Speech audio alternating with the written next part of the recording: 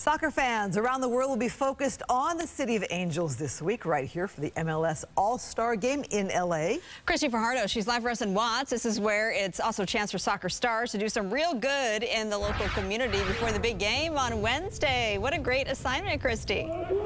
It was a terrific assignment, a lot of fun, I got to tell you. It's been a week of celebrations ahead of that All-Star game. Today is the All-Star Community Day, and to mark the occasion, take a look there behind me. They dedicated that blacktop, now turned into futsal or mini pitch field. And as you can see, it was just dedicated 2 hours ago, but it's already being put to good use. In Watts, a new field of dreams, one that brought out community members and soccer VIPs and greats from MLS and Liga MX to Charles Drew Middle School. So where there's people, there's power. Where there's power, there is promise. Target and the U.S. Soccer Foundation unveiled this mini pitch field complete with floodlights, all to make soccer more accessible. No grass, no mud, no cleats required, just a ball. A sport that is known worldwide as the great uniter. They believe can also be an equalizer. Came out to an LAFC match at Bank of California Stadium, and I seen how much it was about community, how much it was a mix of culture. It was a melting pot of ethnicities and different races who were all chanting and screaming and beer and songs together.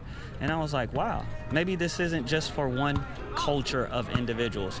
Fields like this one have gone up in urban and rural areas throughout the U.S., all in underserved communities, 16 in the Los Angeles area, something that sports veterans like baseball's Nomar Garcia-Parra, who's part owner of LAFC, is proud to be part of.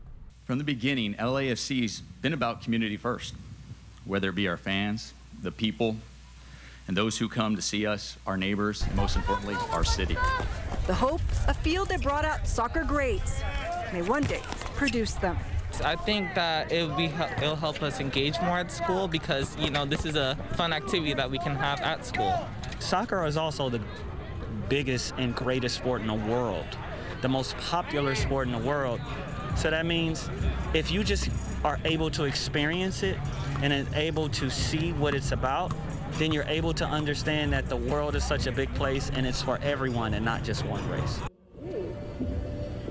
And the community's already taken advantage of that field over there, and who knows, maybe the next Megan Rapinoe or Lionel Messi is on that field as we speak. And the people who were involved in today's event say the fact that Los Angeles was able to attract the All-Star game just goes to show the growing influence of soccer, or football as everybody else calls it, here in Los Angeles. Live in Watts, I'm Christy Fajardo. Let's send it back to you. We love the influence out there. All right, Christy, thank you.